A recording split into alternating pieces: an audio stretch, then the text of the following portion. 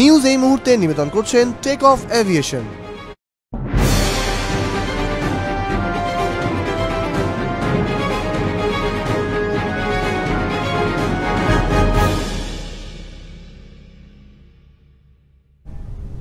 নমস্কার, আরোহি নিউজ লাইভে আপনাদের সঙ্গে নিউজ এই মুহূর্ত নিয়ে আমি রয়েছি মাসুমা।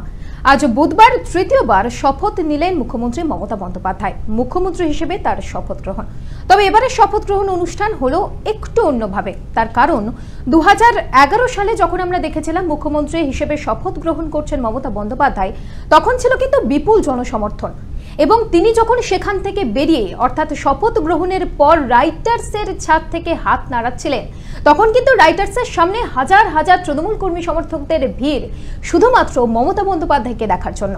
কিন্তু এবার পরিস্থিতি একেবারেই অন্যরকম। তার কারণ করোনা পরিস্থিতি, কোভিড সিচুয়েশনে সবচেয়ে বেশি যেদিকে লক্ষ্য রাখা হচ্ছে সেদিকে হচ্ছে জমায়েত যাতে না হয়, এবং সেই কথা মাথায় রেখেই নির্ধারিত অতিথিদের নিয়েই আজ রাজভবনে শপথ গ্রহণ অনুষ্ঠান হয় এবং শপথ গ্রহণ করেন রাজ্যপাল জগদীপ ধনখড়। এবং সেখান থেকে বেরিয়ে তিনি নবান্নের উদ্দেশ্যে যান এবং নবান্ন থেকে কি বার্তা দেন মুখ্যমন্ত্রী মমতা বন্দ্যোপাধ্যায়, কি বলেন সাধারণ মানুষের উদ্দেশ্যে, সেদিকে কিন্তু সকলের নজর থাকবে। তবে এই বিষয়ে কথা বলবো এই মুহূর্তে স্টুডিওতে আমার সঙ্গে রয়েছেন আমার সহকর্মী অরিত্র। অরিত্র, তৃতীয়বার মুখ্যমন্ত্রী হিসেবে শপথ গ্রহণ করলেন মমতা বন্দ্যোপাধ্যায় এবং একজন মহিলা মুখ্যমন্ত্রী, তার যে লড়াকু মনোভাব এবং তিনি বারবার যেটা চ্যালেঞ্জ করেছেন অন্যান্য রাজনৈতিক দলগুলির উদ্দেশ্যে, সেই চ্যালেঞ্জ কিন্তু আজ সফল হলো, কি বলবে? দেখো, একদমই তাই। একটা দীর্ঘ লড়াই শুরু হয়েছিল জানুয়ারি মাস থেকে, যখন নির্বাচনের দিন ঘোষণা হতে শুরু করে। চারিদিকে একটা যেন মনে হচ্ছিল কি হয় কে আসতে পারে বাংলার মসনদে, কারণ যুযুধান দুই পক্ষের লড়াই। বঙ্গবাসী এবার দেখেছে দুটোই পক্ষ দুজনেই শক্তিশালী। কেউ বাইরে থেকে নেতা নিয়ে এসে প্রচার করছে, শুধু নেতা কেন, প্রধানমন্ত্রী সঙ্গে আসছেন, অন্যান্য রাজ্যের মুখ্যমন্ত্রীরাও এসে প্রচার করেছেন। কিন্তু তারপরেও একটা নাটকীয় যেন ইনিংসের শেষ হলো। আমরা শুনেছি, দর্শকদের উদ্দেশ্যে আরো একবার বলবো যে খেলা হবে স্লোগান। এবারে কিন্তু খেলা কিন্তু একেবারেই হলো, সেটা বলাই যায়, সেটা বলার কোনো বাকি রাখে না। এবং আরো একবার অর্থাৎ তৃতীয়বার মুখ্যমন্ত্রী হিসেবে কিন্তু মমতা বন্দ্যোপাধ্যায়কেই আমরা পেলাম। রাজ্যবাসী কিন্তু এই ঘটনার ফলে অর্থাৎ মুখ্যমন্ত্রী হওয়া নিয়ে কিন্তু যথেষ্ট উদ্বেগে রয়েছিল এবং এখনো তারা কিন্তু যথেষ্ট উচ্ছ্বাসে উদ্দীপনায় রয়েছে। একদমই তাই। দেখো, মানুষের একটা আনন্দ আবেগ ছিল যে বাংলার মেয়ে আবার মুখ্যমন্ত্রী হবে, তো সেটাই হয়েছে। এবং আজকে বুধবার কিন্তু সকাল থেকে আমরা যদি দেখতে শুরু করি, রাজভবন চত্বরে পুলিশি নিরাপত্তায় মুড়ে ফেলা হয়েছিল, সাংবাদিক বন্ধুদের আনাগোনা ছিল এবং তার সাথে সাথেই তৃণমূলের নেতৃত্ব যারা, যেমন আমি যদি খুব তোমাকে বলতে পারি স্পেসিফিক্যালি, তার হচ্ছে পার্থ চট্টোপাধ্যায়, সুব্রত বক্সী, পিকে, অভিষেক বন্দ্যোপাধ্যায় এবং শতাব্দী রায়, সাংসদ ছিল দুজন, দেব, শতাব্দী রায়, সুদীপ বন্দ্যোপাধ্যায় ছিল। অন্যদিকে আরো যারা তৃণমূলের মুখ রয়েছে যেমন সৌগত রায় ছিলেন। এবং একটা জিনিস লক্ষ্য করো, আজকে যে সৌজন্য একটা আমন্ত্রণ জানানো হয়েছিল বিজেপির রাজ্য সভাপতি দিলীপ ঘোষকে, আমরা আগের দিনও দেখেছি যে মমতা বন্দ্যোপাধ্যায় সৌজন্যের দিকে বরাবরই এগিয়ে থাকেন। রাজনৈতিক দিকে মতাদর্শে আলাদা থাকতেই পারে, তাদের একটা বিরোধ থাকতেই পারে, কিন্তু বিশেষ দিনে দেখবো, আমরা দেখে এসেছি আগের বারেও যে অরিত্র শুধুমাত্র দিলীপ ঘোষ নয়, তিনি কিন্তু আমন্ত্রণ জানিয়েছিলেন কংগ্রেসের তাবড় তাবড় নেতৃত্ব, যেমন অধীর রঞ্জন চৌধুরী, প্রদীপ ভট্টাচার্য, আব্দুল মান্নান এবং অধীর রঞ্জন চৌধুরী সেখানে উপস্থিত থাকতে না পারলেও কিন্তু প্রদীপ ভট্টাচার্য আজকের মুখ্যমন্ত্রী মমতা বন্দ্যোপাধ্যায়ের শপথ গ্রহণ অনুষ্ঠানে হাজির ছিলেন। একদমই তাই, আমি তোমাকে সেটাও বলবো। এবং দেখো 10টা 8 ঘড়ির কাঁটায় তখন 10টা 8 মমতা বন্দ্যোপাধ্যায় কিন্তু অন্যান্য একদম সাধারণভাবে আজকে বাড়ি থেকে বেরিয়েছেন। সঙ্গে ছিল অভিষেক বন্দ্যোপাধ্যায় এবং পিকে, তাদেরকে নিয়ে আস্তে আস্তে তিনি রাজভবনে এসেছেন। যেটুকুনি খবর আমরা পেয়েছি যে 10:40 কাছাকাছি তিনি রাজভবনে এসেছেন, তারপর গেছেন যেখানে অনুষ্ঠান করা হয়েছে। করোনা বিধি মেনে অনুষ্ঠান কিন্তু ছোটোখাটোই করা হয়েছিল, 50 জন অতিথিকে নিয়ে তিনি ওখানে গেছেন। তাকে প্যারোল বাজিয়ে স্বাগত জানানো হয়েছে, জাতীয় সঙ্গীতের প্যারোডি বাজানো হয়েছে, তিনি ভিতরে গেছেন। তারপর আলাপন বন্দ্যোপাধ্যায় মুখ্য সচিব, তিনি সেখানে কিছু একটা বলার চেষ্টা করেছিলেন, তিনি বলেছিলেন, আমন্ত্রণ জানিয়েছিলেন রাজ্যপালকে, মমতা বন্দ্যোপাধ্যায়কে। এবং 10:46 সেই মহেন্দ্রক্ষণ 10:46 যখন বাজে, সেই সময় কিন্তু রাজ্যপাল জগদীপ ধনখড় মমতা বন্দ্যোপাধ্যায়কে আমন্ত্রণ জানালেন শপথ বাক্য পাঠ করার জন্য। শুধু শপথ বাক্যই নয়, তৃতীয়বারের জন্য, বলা যায় 3বারের জন্য মুখ্যমন্ত্রী পদে আবারও আসীন হচ্ছেন মমতা বন্দ্যোপাধ্যায়। পাশাপাশি আমরা যদি জেলার ছবিটাও দেখি, আমরা জানতে পারলাম যে বিভিন্ন জেলাতে যেখানে ভার্চুয়ালি মমতা বন্দ্যোপাধ্যায়ের শপথ দেখানো হয়েছে, কর্মীদের উচ্ছ্বাস তো 2 তারিখের পর থেকেই শুরু হয়েছিল। তারা নির্বাচন কমিশন বলেছিল যে করোনা বিধি মানার জন্য কোনো বিজয় মিছিল করা যাবে না, কিন্তু স্বাভাবিকভাবেই একটা কর্মী সমর্থক যারা একদম গ্রাউন্ড অরিত্র, মুখ্যমন্ত্রী মমতা বন্দ্যোপাধ্যায় জানিয়েছেন যদি পরিস্থিতি ঠিক হয় এই করোনা পরিস্থিতি থেকে আমরা সকলে বেরোতে পারি তাহলে কিন্তু 21শে জুলাই একেবারে রমরমিয়ে উদ্দীপনা উত্তেজনার সঙ্গে কিন্তু অনুষ্ঠান যাপন করবেন তৃণমূল কর্মী সমর্থকরা। একদমই তাই। এবং পাশাপাশি আজকেও যেটা জানা যাচ্ছে সূত্রের খবর যে 25শে বৈশাখ তিনি একটি অনুষ্ঠান করবেন নবান্নে। সেদিনই তার বিধায়ক, যারা নতুন বিধায়ক হচ্ছেন, মন্ত্রিত্ব পাচ্ছেন যারা, তাদেরকে নিয়ে একটা ভালো রকম অনুষ্ঠান তিনি করবেন। বলা যায় সেটাও এক ধরনের বিজয় উৎসবই।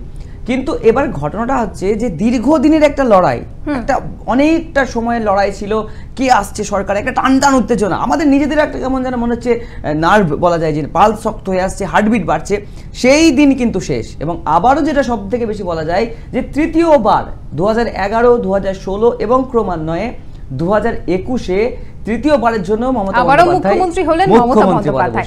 একেবারেই। তবে অরিত্র, শুধুমাত্র মুখ্যমন্ত্রীর যে শপথ গ্রহণ অনুষ্ঠান যেরকমটা জানা গিয়েছে যে সেখানে নির্বাচিত অতিথিদের নিয়েই অনুষ্ঠান হয়, যেরকমটা 2011-এ আমরা দেখেছিলাম, সেই পরিবেশ সেই ছবি কিন্তু একেবারেই ছিল না।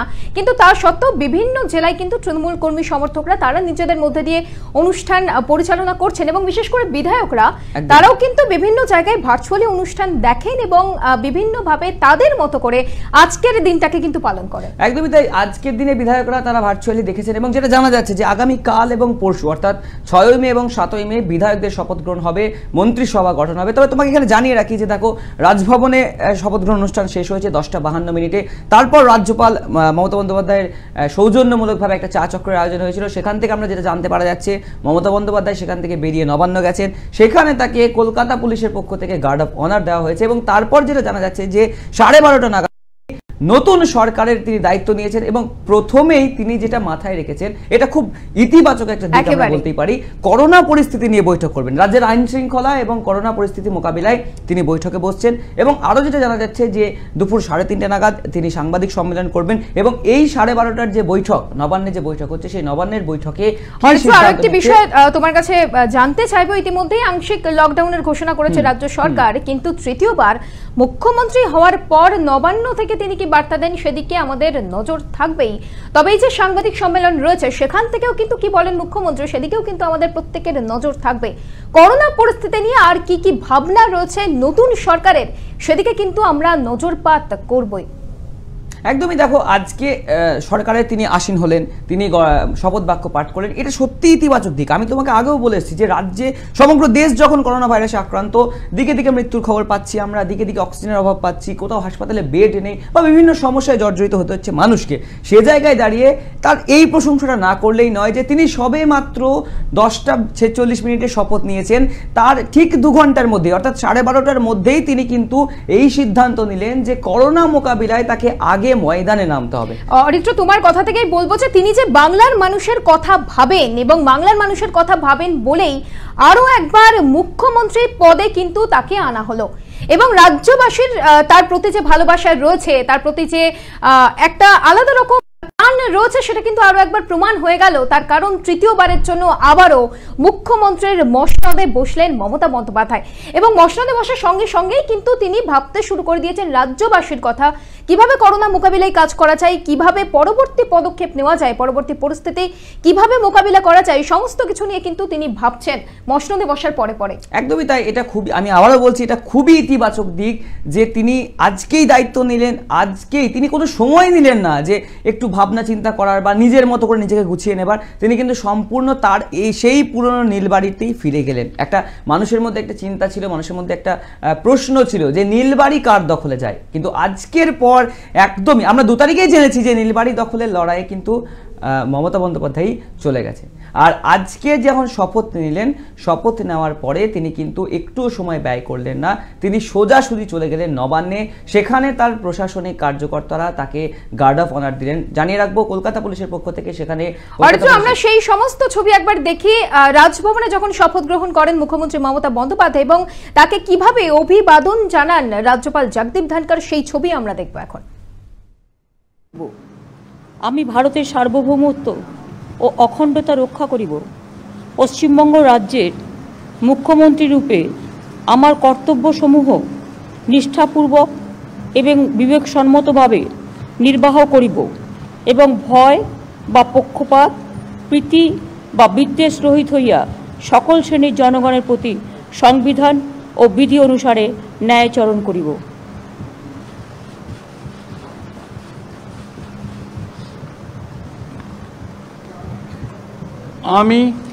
আমি মমতা ব্যানার্জি ঈশ্বরের নামে শপথ করিতেছি যে পশ্চিমবঙ্গ রাজ্যের মুখ্যমন্ত্রী রূপে যে কোনো বিষয়ে যাহা আমার বিবেচনার জন্য আনিত হইবে বা আমি জ্ঞাত হইব, তাহা মুখ্যমন্ত্রী রূপে আমার কর্তব্যসমূহের যথাযথ নির্বাহের জন্য যেরূপ আবশ্যক হইতে পারে তদতিরেকে আমি প্রত্যক্ষ বা পরোক্ষভাবে কোনো ব্যক্তি বা ব্যক্তিগণের নিকট জ্ঞাপন করিব না বা প্রকাশ করিব না।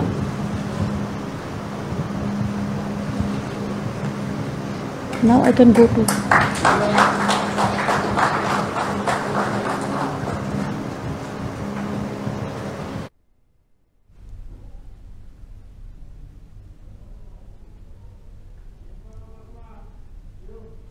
তৃতীয়বারের জন্য মুখ্যমন্ত্রী হলেন মমতা বন্দ্যোপাধ্যায় এবং তার যে মুখ্যমন্ত্রী হওয়ার খবর, সেই খবরে কিন্তু উল্লাসিত রাজ্য থেকে জেলা প্রত্যেকটি মানুষজন এবং সেই উল্লাসেই মেতেছেন বাঁকুড়া জেলার মানুষজন। তারা কিন্তু প্রত্যেককে মিষ্টি বিলি করে বাজি ফাটিয়ে আজকের এই অনুষ্ঠানটিকে পালন করছেন এবং এই যে ভার্চুয়াল অনুষ্ঠান, সেই ভার্চুয়াল অনুষ্ঠানে কিন্তু দেখছেন বিভিন্ন জায়গার বিধায়ক থেকে শুরু করে সাধারণ মানুষ। তার কারণ কোভিড পরিস্থিতির কথা মাথায় রেখেই নির্বাচিত অতিথিদের নিয়েই আজকে রাজভবনে শপথ গ্রহণ অনুষ্ঠান হয় এবং মুখ্যমন্ত্রী হওয়ার পর বাঁকুড়ার সাধারণ মানুষ কিন্তু একেবারেই উল্লাসিত।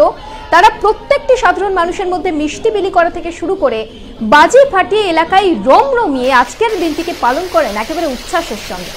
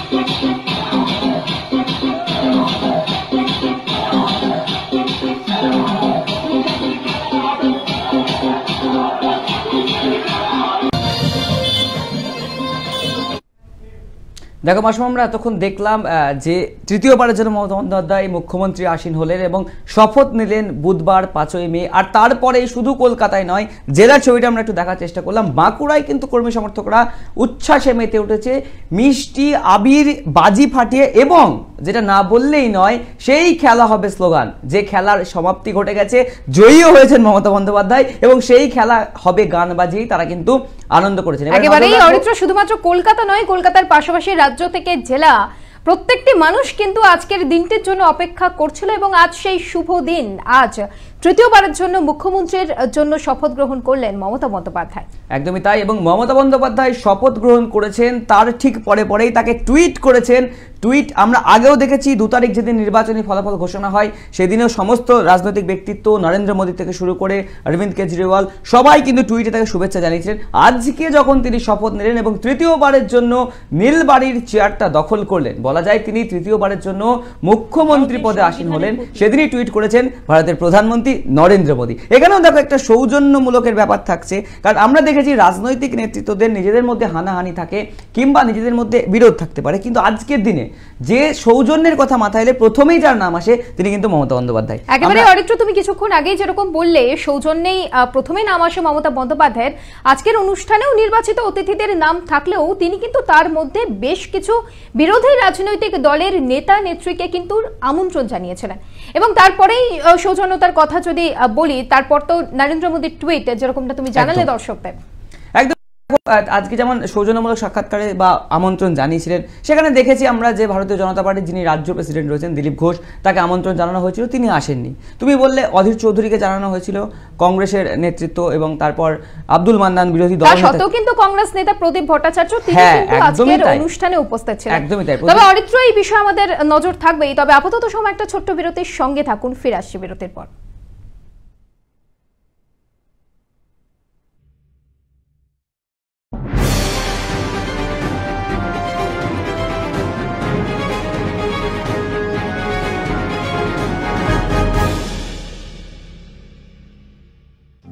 আগেও ছিল, ভরসা এখনো আছে।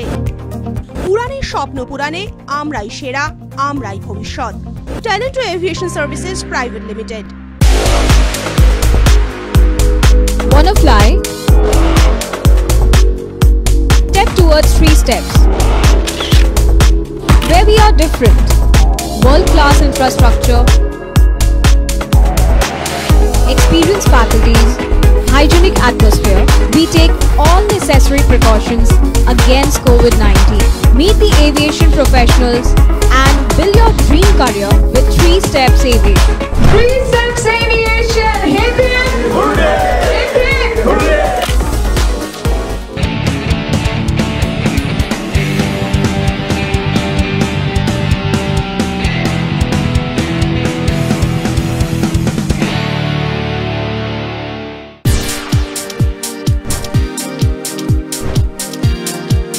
Welcome to Sinha Group of Companies, your genie in a bottle.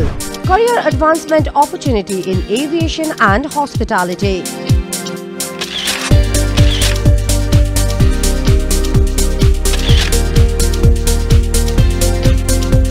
Organic farming, evolving science of India's healthy future. Digital marketing of the next generation. Income tax consulting and other legal services. Home furnishing and decor, bringing your dream house delight. We know what you desire, so unleash your genie with Sinha Group of Companies. Let the magic begin. Sinha Group of Companies, dream with India.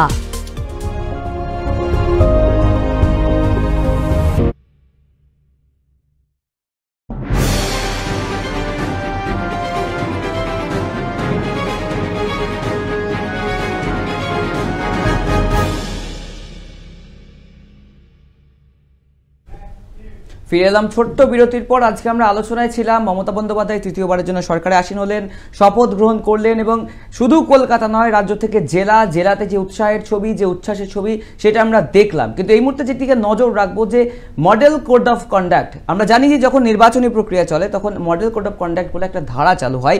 সেই সময় যারা প্রার্থী হিসেবে প্রতিদ্বন্দ্বিতা করবেন তারা কোনো সরকারি পদে থাকতে পারেন না, এবং সেই সময়তেই কিন্তু ফিরহাদ হাকিম, কলকাতার সভার যে প্রশাসক ছিলেন ফিরহাদ হাকিম, তাকে কিন্তু সরিয়ে দেওয়া হয়েছিল, যেহেতু তিনি নির্বাচন কমিশনের যে নিয়ম রয়েছে সেই নিয়মের মধ্যে ছিলেন, এবং তাকে যেহেতু তিনি প্রার্থী ছিলেন কলকাতা বন্দরের, সেই প্রার্থী তিনি যখন ছিলেন সেই কারণে তাকে সরিয়ে দেওয়া হয়েছিল। কিন্তু নির্বাচন শেষ, দীর্ঘ 1 মাসের লড়াই শেষ, তারপরেই যখন মডেল কোড অফ কন্ডাক্ট উঠে গেল তখন কিন্তু আবার পুনরায় ফিরহাদ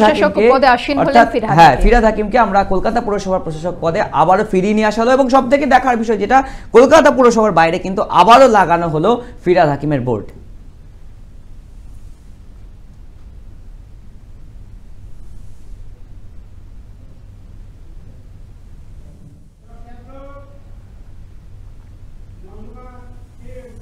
অর্থ তুমি যেরকমটা বললে আবারও পুরো প্রশাসক দায়িত্বে আসীন হলেন ফিরহাদ হাকিম, কিন্তু শুধুমাত্র পুরো প্রশাসক পদে আসীন হওয়াই নয়, সেই পদে আসীন হওয়ার পরে কিন্তু তিনি আরও একবার কেন্দ্রকে এক হাত দিলেন। তার পাশাপাশি এই যে কোভিড মোকাবিলা, এই যে কোভিড পরিস্থিতি, যে সময় প্রশাসন একেবারে তৎপরতার সঙ্গে কাজ করছে সেই বিষয়েও কিন্তু জানালেন ফিরহাদ হাকিম। ঠিক কি বলেছেন তিনি, শুনবো একবার। কোনো মিথ্যাকে প্রত্যাখ্যান করেছে বাংলার মানুষ। জেপি নাড্ডা সত্যি সত্যি গাড্ডায় পড়ে গেছে, এখন তৃণমূলের নামে দোষ দিচ্ছে। আমি বাংলায় দেবো না ভ্যাকসিন, ভ্যাকসিন রাজনীতি করছে মোদি। কি করছিস? আজকে রাজ্যপালকে ফোন না করে আজকে ফোন করা উচিত ছিল শ্রীরামকে আর ভারত বায়োটেককে, যে তাড়াতাড়ি বাংলায় যে পেন্ডিং হয়ে রয়েছে 3 কোটি ভ্যাকসিনের জায়গায় কত ভ্যাকসিন হলো, তাড়াতাড়ি ভ্যাকসিন পাঠাও। আজকে যখন আবার করি, আমরা ভেবেছিলাম, এটা আমাদের দুর্ভাগ্য, আগের বার এপ্রিলে আমরা ইলেকশন করতে চেয়েছিলাম, সেই সময় আবার কোভিড সিচুয়েশন হয়েছিল। আজকেও আমরা চেয়েছিলাম যে লোক ঠিক বিধানসভার পরেই আমরা এই নির্বাচনটা করব, মানে আমি মনে মনে ঠিক করে রেখেছি, কিন্তু এই মুহূর্তে করা যাচ্ছে না, কারণ আমাদের আবার ওই একই সিচুয়েশন।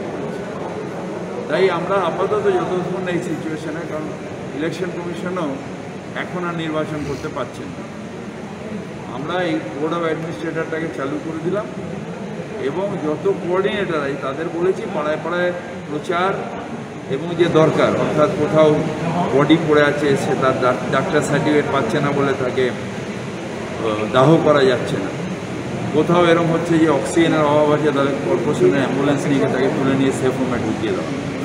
এই যে প্রিলিমিনারি কাজটা, এইটা যাতে বোর্ড অফ অ্যাডমিনিস্ট্রেটর এবং নিচে কোঅর্ডিনেটর এরা যৌথভাবে করে, সেইটা আমরা এখানে করবো, নাহলে একটা ভয়ঙ্কর সিস্টেম হয়ে যাবে।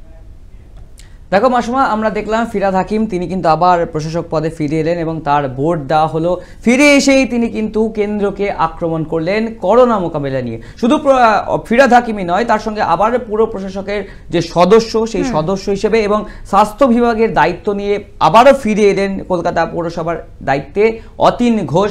আর একবার জানিয়ে রাখবো, কলকাতা পৌরসভার প্রশাসকের সদস্য এবং স্বাস্থ্য বিভাগের দায়িত্ব নিয়ে ফিরহাদ হাকিমের পাশাপাশি ফিরলেন অতীন ঘোষ।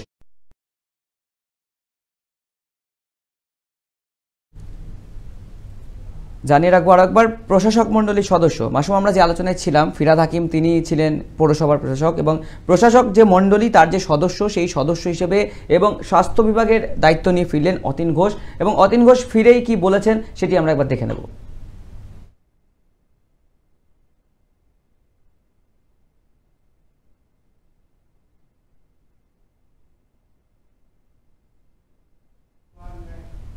তৃতীয়বারের জন্য শপথ নিলেন মুখ্যমন্ত্রী হিসেবে মমতা বন্দ্যোপাধ্যায়। আর আজ নির্বাচিত অতিথিদের নিয়েই অনুষ্ঠান সম্পন্ন হয় রাজভবনে, কিন্তু বিধায়কদের মধ্যে উত্তেজনা উদ্দীপনা ছিল। তার কারণ, আজকের দিনটাতে যদি কোভিড পরিস্থিতির এরকম একটা ভয়াবহ পরিস্থিতি না থাকতো, তাহলে কিন্তু রাজভবনে প্রত্যেকটি জেলার বিধায়করা উপস্থিত থাকতে পারতেন। তাতে কি হচ্ছে, উপস্থিত নাই থাকতে পারেন, কিন্তু নিজের জেলায় আনন্দ করাতে তো কোনো ছাড় নেই। পশ্চিম মেদিনীপুর জেলার 13 জন বিধায়ক সেভাবেই আজকের দিনটাকে পালন করলেন।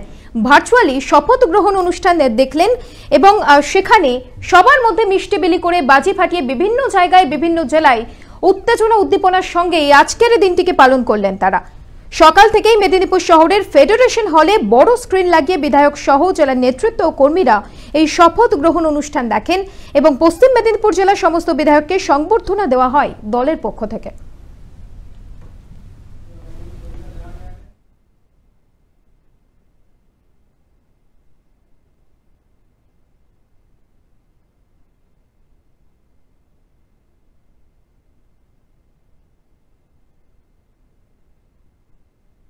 এই জয় আমরা, আমাদের এই জেলার জয়, আমরা এই জেলার যারা উজাড় করে তৃণমূল কংগ্রেসকে ভোট দিয়েছেন, বিজেপির বিভিন্ন উস্কানিমূলক প্রচার, অপপ্রচার এবং বিভিন্ন খারাপ প্রচারের বিরুদ্ধে মাথা তুলে দাঁড়িয়ে তৃণমূল কংগ্রেসের মমতা বন্দ্যোপাধ্যায়ের প্রতি আস্থা রেখে উন্নয়নের পক্ষে তৃণমূল প্রার্থীদের রায় দিয়েছেন, তাদের উদ্দেশ্যে আমরা এই জয় আজকে উৎসর্গ করলাম।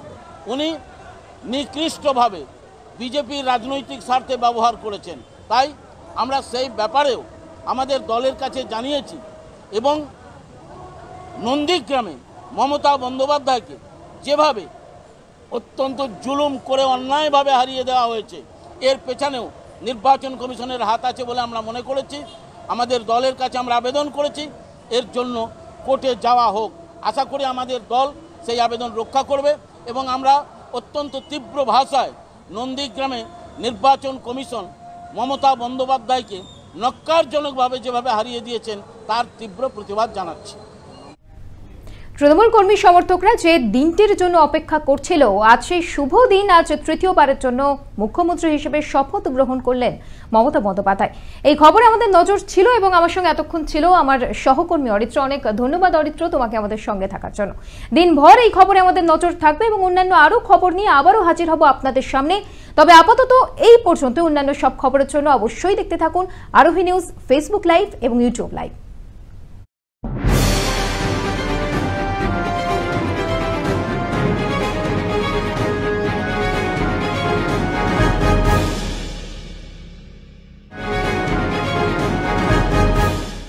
নিউজ এই মুহূর্তে নিবেদন করলেন টেক অফ এভিয়েশন।